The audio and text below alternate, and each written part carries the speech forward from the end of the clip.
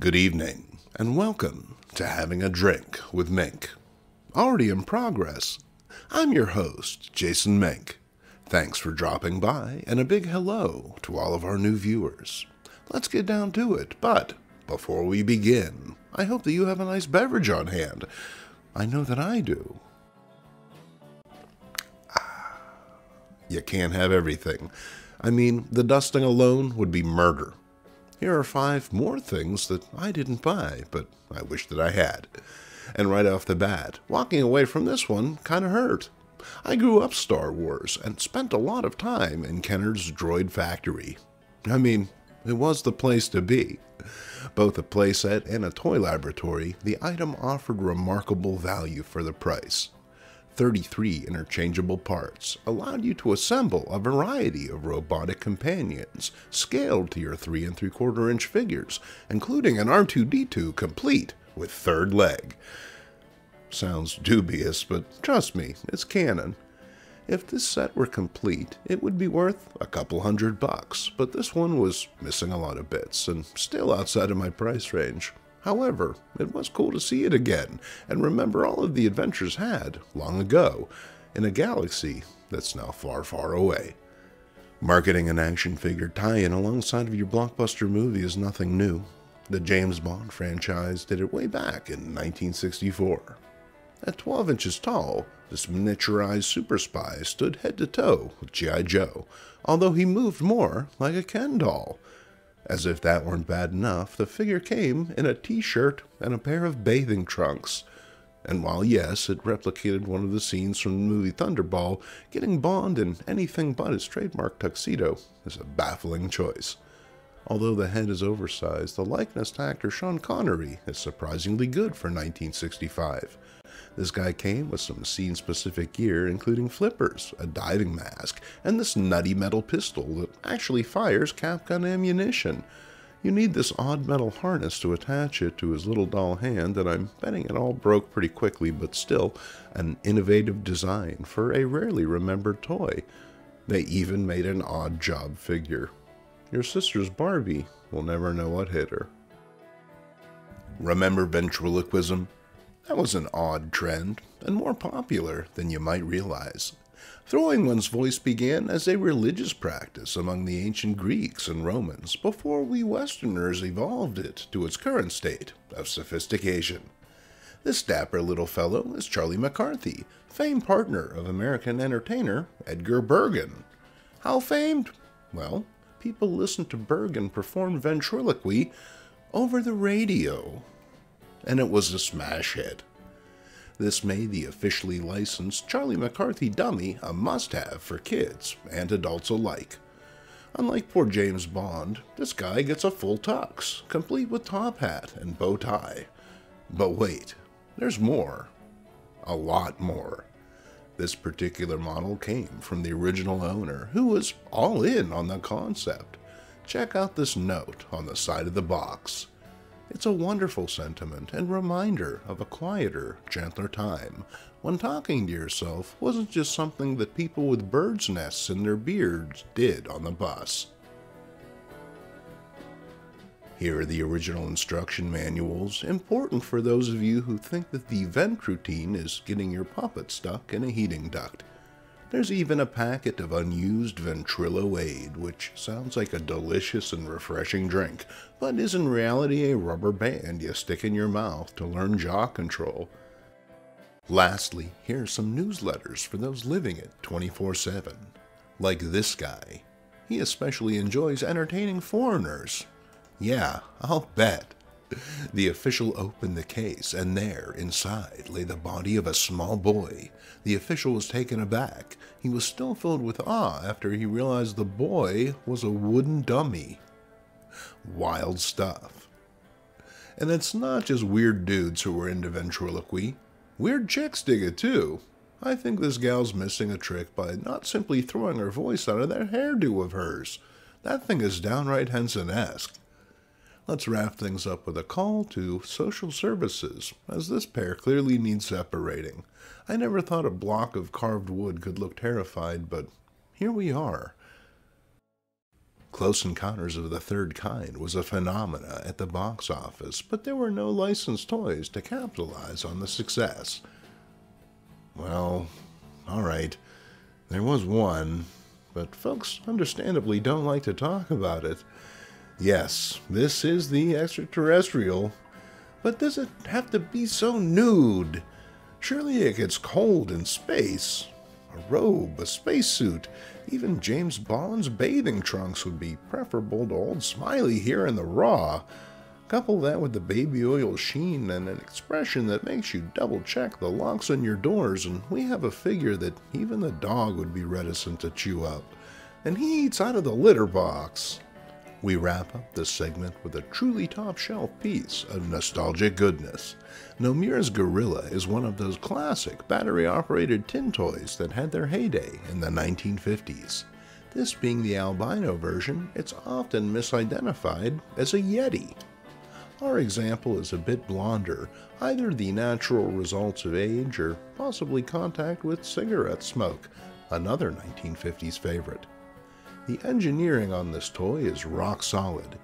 Here's the control box featuring some wonderful lithographed ape art and powered by two big honkin' D batteries. When activated, our simian pal has a few impressive moves, notably walking, swinging his arms, and, well, why tell you when you can just experience it for yourself?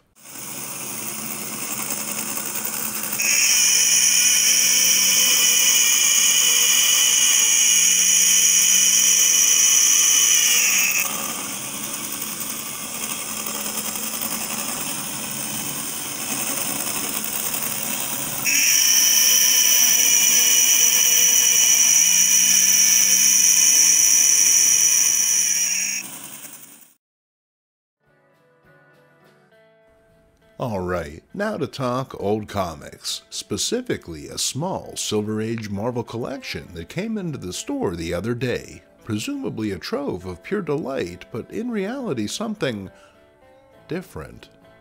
Problems. These books have them. First off, the back cover and last page are missing.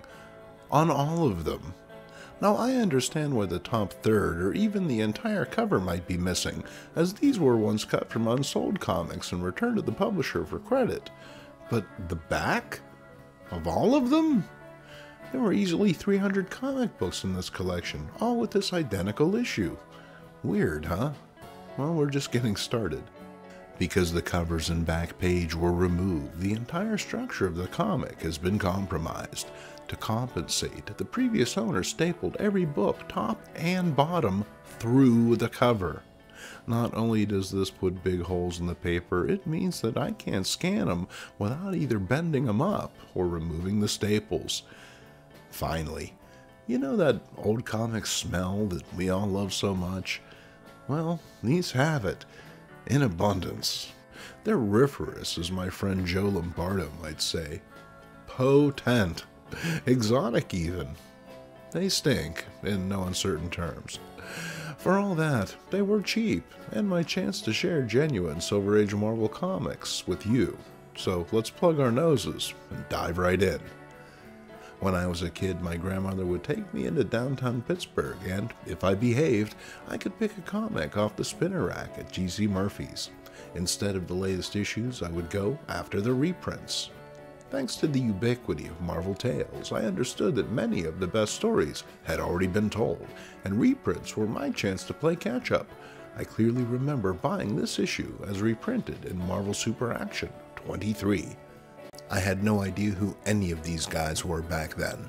All I knew was that the Avengers were a colorful team of superheroes made up of robots, mutants, and jungle princes, so I accepted the premise and tuned into the story. Turns out sometimes Avenger and Archer Hawkeye's ex-girlfriend Black Widow is missing in action after going on a dangerous mission for Nick Fury. With the rest of the team otherwise occupied, it's up to Hawk to save the day, but he isn't going to do it slinging arrows. Instead, he breaks into resident mad scientist Hank Pym's locker and steals his clothes and his patented growth formula. That's got to be against the bylaws. I'd seen Goliath before, but the fantastic nature of the character hadn't struck me until experiencing it here. Gene Colan's art sells the concept, conveying the larger-than-life nature of the hero within the context of his world. We feel the same sense of wonder here that Clint does, marveling at this newfound power and perspective, while simultaneously embarking on a fairy tale adventure to save the princess. This is a seminal Avengers tale, not because it introduced some hot new character or idea to spin a movie series off of, but instead for being an instantly accessible story of love, honor, and heroism that we can all identify with and aspire to. Top shelf stuff.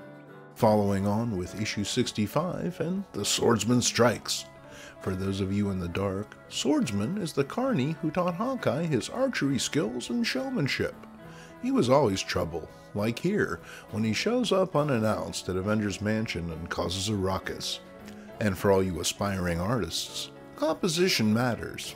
When you can, try and avoid placing one character's head squarely against another's crotch. Unless you're drawing a Tijuana Bible or something. Next up, it's Captain America and a crack-up on campus. No, Lenny Bruce isn't doing stand-up in the student union. It's more Marvel melodrama as Cap and new super pal the Falcon part ways. And what a team-up, huh? All they need is Jimi Hendrix, and they've got it made. Now there's a comic that I would have bought. With the Red Skull finally defeated, Cap is looking to get his love life going again. Only Nick Fury has sent Sharon Carter off on a dangerous mission. Sounds familiar. This guy was always doing sketchy crap, like putting old Winghead to sleep and planting a suggestion in his head to go mix it up on a college campus somewhere. MODOK shows up, more a tease than anything, as the issue ends without any sort of big battle or resolution. Still, the Gene Colan artwork is solid, clearly the reason he features in so many of these titles. Daredevil 20 poses a question that I always thought I knew the answer to. What color is the owl's hair? Because on the cover here, he's as blonde as Barbie, but on the inside he's gone a Leslie Nielsen white. Things finally settle down by the middle of the issue, but seriously, what gives? Only his hairdresser knows for sure. Daredevil 25 is this week's big key issue, with the introduction of the larcenous leapfrog. As far as villains go, one could argue Froggy is one of the sillier ones. Oh sure, we can accept rhinos, tarantulas, and scorpions, but a guy shows up dressed as Kermit, and it's more or less over from the jump, so to speak.